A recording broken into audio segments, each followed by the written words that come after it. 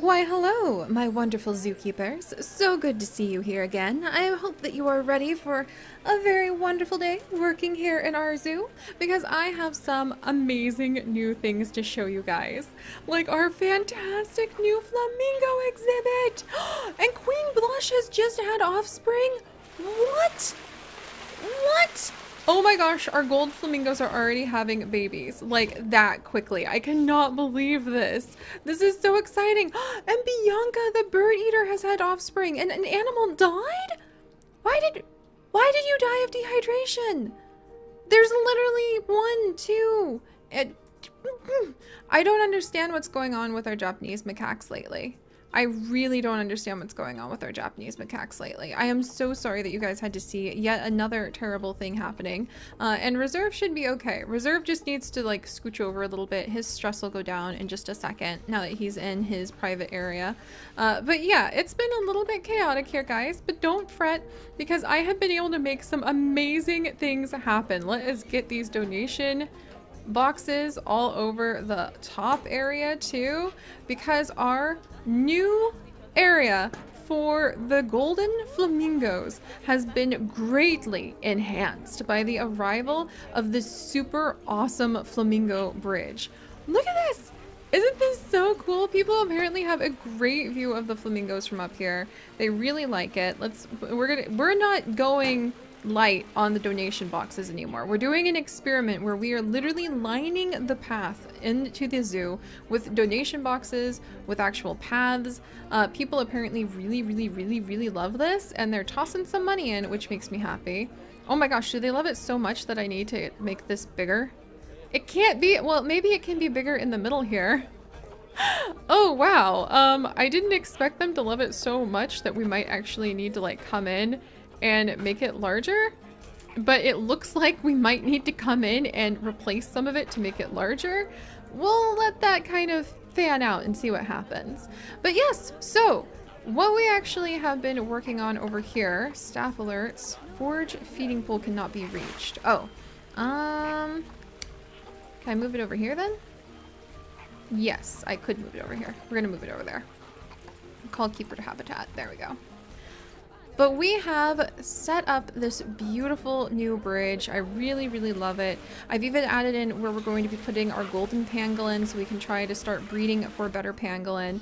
There's so many new donation benches or donation spots, and it seems to be really helping because a lot of these have already gotten, oh, okay, nothing on that one, 100 on that one, 700 on that one, 600 on this one, 160 on this one. Yeah, a lot of these are already seeing like a lot of attention as groups of people go by. An animal has escaped. When did we have this baby? What the heck? Oh my gosh, we have a baby okapi and I didn't even notice. What on earth?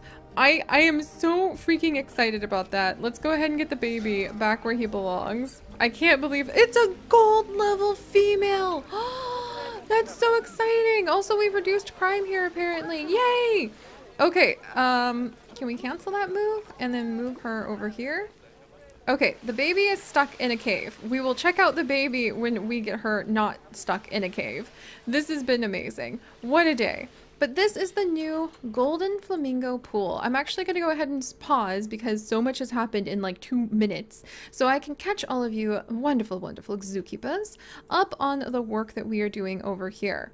So I went ahead and everyone was saying that they couldn't see the flamingos very well. So I realized people really seem to love when they're up. When they're up and they can actually look over an exhibit. So I thought, why not go ahead and make a bridge then? So we did. We went ahead and we made a bridge so people can walk up here. I put down some custom rock cladding so that they can just have the bridge supported by that. We have this really nifty little set of stairs that comes up down this side and will lead you and dump you out right over either to pandas or okapi, depending on what you would like to follow up on. And then I wrapped it around over here. We're gonna like replace a lot of these things, by the way. But I wrapped it around over here so that people could also come and see the flamingos and the pygmy hippopotamus that we are going to be adopting from this side if they wanted to do that instead. So that's kind of my plan. This is going to become the Golden Pangolin Pavilion. So we are actually going to really retrofit this to be super fancy and to have gold level pangolin in here so that we can try to breed very, very healthy ones there too. And I think having gold level flamingos has already resulted in getting a lot of donations, but oh my gosh, over 1,000 donations so far. Yes. But we're going to experiment with this because I think how well educated your guests are to this area actually has a huge impact on how much they donate. So we're going to try an experiment of adding in a ton of educational pieces along here so that our guest will hopefully become even more educated. I think they have, like, that's the information. I'm not sure exactly where, like, you would think that the education would be stored in the guest facilities, but it is not. There's like conservation boards we can put up. There's the educational speakers. And the more we can give these people to become educated, then the more they will actually donate from the sounds of it. I also like this Tibetan education speaker because that looks so much like the one that we use for our Asian section. But I like my personal one that I made a little bit more. This animal info wall right here. Nice. See, isn't it pretty?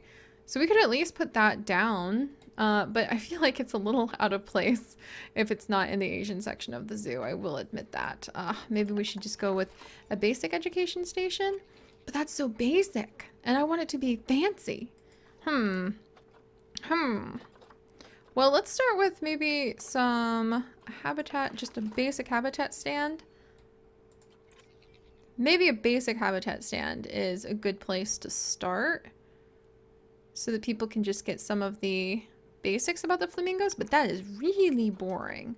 And the path is not very big, so we do want to be careful about that. That is where board logs. Oh, that's what you could like put it on. I gotcha. I guess one of the perks of having the education board look like this is that it's not very big, so people would still be able to see the flamingos.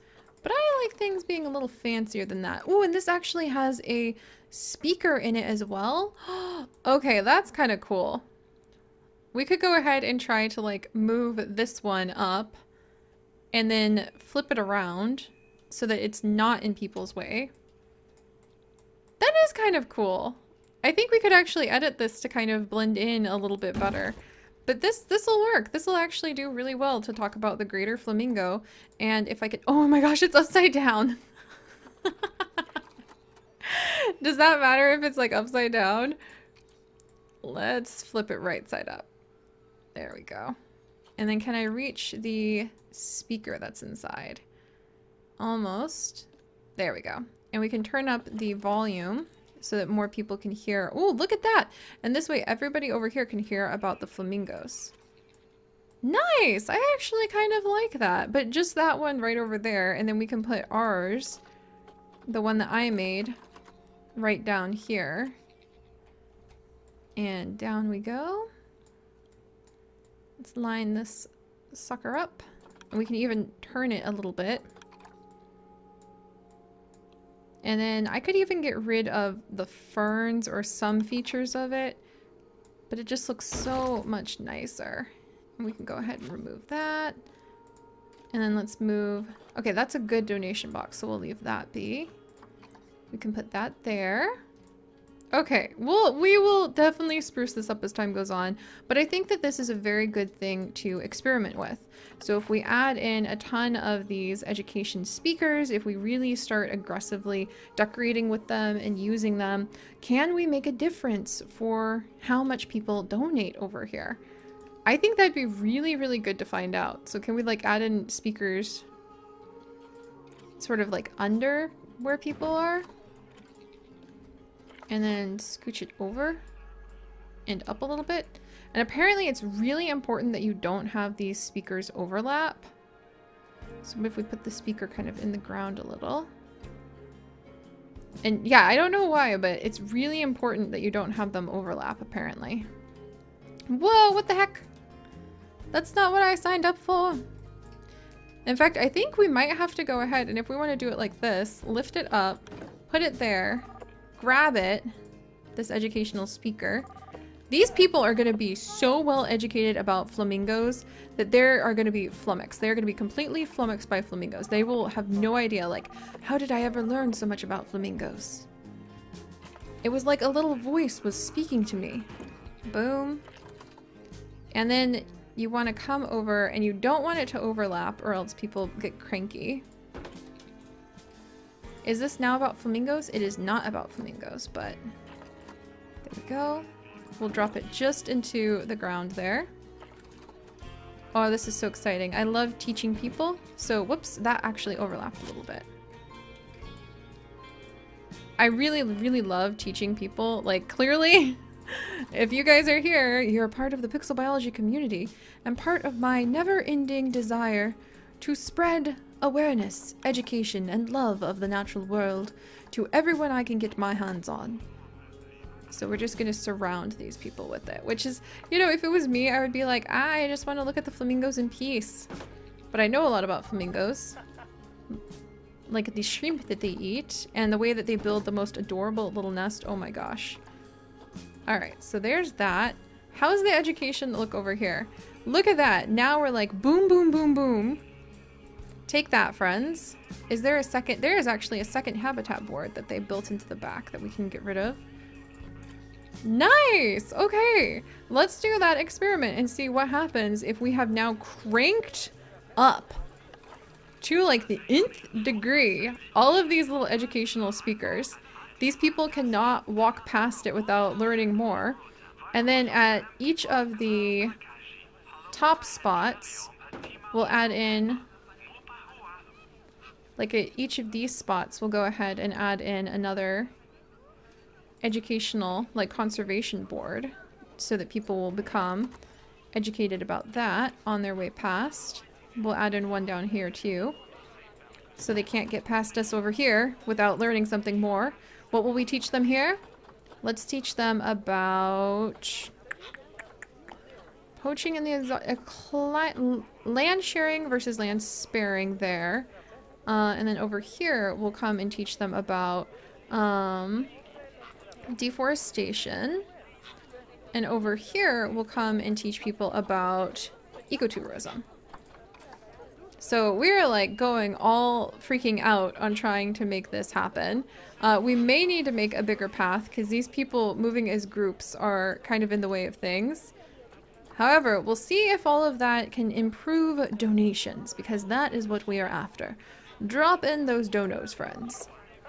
The zoo ticket price is good. Okay, so far these new people are pretty happy and their education is slowly going up. That's what we want. Oh, he's got a lot of money we need to get. We will figure out how to get this group's money for sure. So they come in groups and they all have cash and we need to drain their cash. That is the goal, friends. Also, note to self, might need to make this bridge bigger. However, let's celebrate this new area with a new animal. That is something else. The animal has escaped. Please call the vet. She has once again swum off. I think she will come back on her own. Come on, little one. You are being so adorably naughty. No more of that, okay? What an adorable baby okapi. I adore her. Now she can't get back there anymore, I'm pretty sure. So hopefully she'll behave herself. Rhea, that's just... There's so much stuff happening. Oh my gosh. Rhea has just had another litter of puppies. What the heck? How many? 1, 2, 3. We have another triplet litter of puppies, you guys. Holy cow. And Hugh Hugh, the panda, is about to die of old age. Hugh Hugh! Oh my gracious. We have now bred some animals. George, the Goliath bird eater, has low welfare. We have a whole bunch of thirsty Galapagos tortoises because they can only go so fast. I will take care of our Galapagos tortoises, I promise. They really do need some TLC. But Hugh Hugh the panda is about to die of old age. Oh, you guys, Hugh Hugh. 21 years he has been with us. Oh, rest in peace, little one. And that reminds me, I do want to move Zizi so that she'll actually go and have offspring with At. So I should probably move them. You! Rest in pandemonium, my little friend. Alright, you guys know what we need to do now. And also, I have no idea why guests won't come down here. This is so ridiculous. I think that's it. I'm gonna make the gondola, or I'm gonna make like at least, you know what?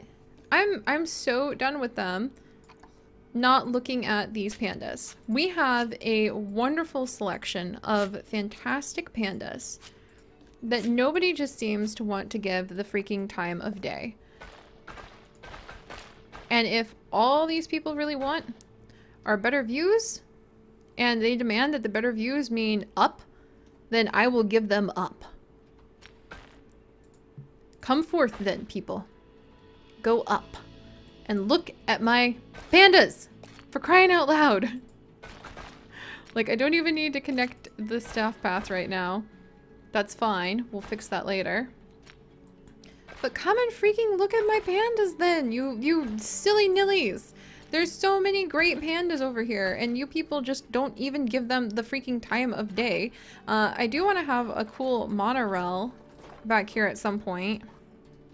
So people can like look down from the monorail and they can see pandas. So, or a gondola, I mean. So maybe we'll have the transport gondola like start over here and go over there. That will be a project for another day though. So Hugh. Lily, At, Jaja, Haha. Hugh. Oh, Hugh. I want to give Hugh a little bowl of food too. So let's come on in and remember Hugh, who has been with us for quite some time. 20 years we were together with that panda. That is something extremely special. Let's go ahead. We'll get a little basket maybe. How about, oh, a little water basin. You know what? I love that. We're gonna get a little water basin and put it in front of Hugh, who has seen so much, who has been with us for so long. There. All right. And I think I can actually even make this more special by coming over to the special effects. No puns intended there. Falling blossoms, dandelion seeds, falling leaves, a little jet. There's all sorts of water effects. Mist. Let's have water jet, water splash. Just a small little water splash. Just coming right out of there.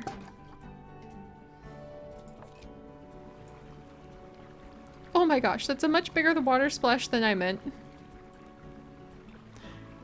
But we'll imagine that it's just the bowl runneth over, I suppose.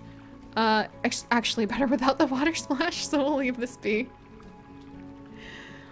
Oh, and rest in peace, Hugh. But I'm really glad you were part of our family for so long.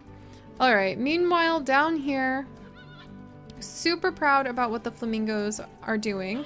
There's apparently protesters at our zoo now. Unfortunately, the first couple births of the babies are not very high in our hopes of being good matches of having quarantined so many gold level flamingos. I worry that we may actually have a few related flamingos who are trying to breed with one another, and we might definitely need to handle that very, very carefully. Also, I don't think our flamingos can actually come down to get a drink. So let's be absolutely sure to smooth this path out. Like, okay, yeah, there's no way they can come get a drink from over here. What the heck? You guys. Okay, that was an unintended pull, maybe? Is it because of this thing? I feel like it's because of this thing. No joke. I think that enrichment item, and I think this flamingo is actually trapped. Oh my gosh.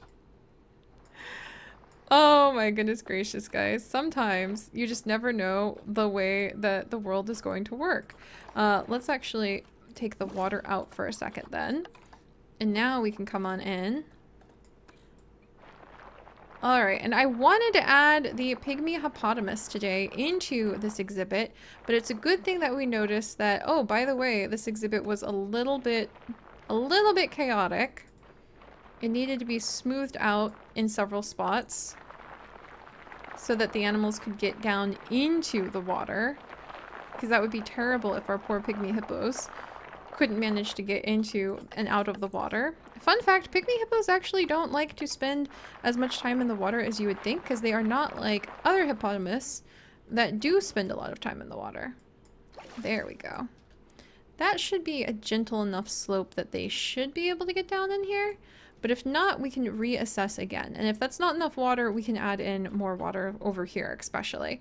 So we'll see how that works out. But just in case, let's go ahead and add in some water for these guys. Because I hate when the tragic things happen and we lose. In fact, I think I have a cute little water fountain I want to use. Where's my, there it is, my cute little drinking fountain. Let's add this in. Because it's just adorable. And I love it. Can I put this down? Yeah, right like that. Okay, that took away my cliff. That's not what I wanted. Oh my gosh. All right, let's try again. Cute little water fountain. Here we go. Let's add it over here. There, that's adorable.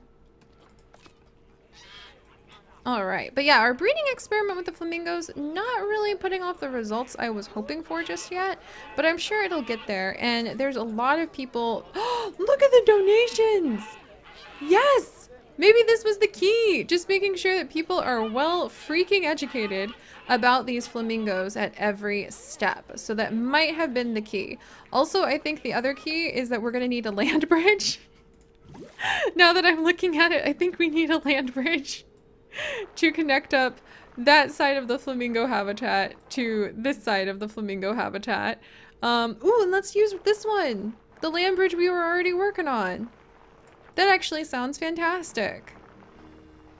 What a way to spend our zookeeping days, friends. Oh, and then people can be eye level with the flamingos for a minute.